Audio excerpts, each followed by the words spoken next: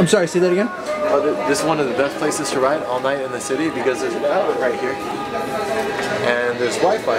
And the people are pretty chill. Like if you're nice. So yeah. I mean, this is the McDonald's where? Right across the street from the Staten Island Ferry Terminal.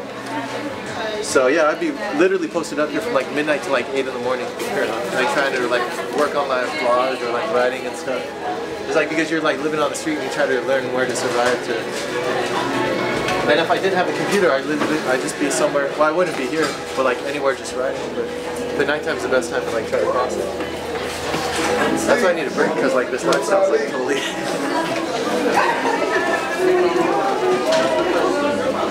Come on.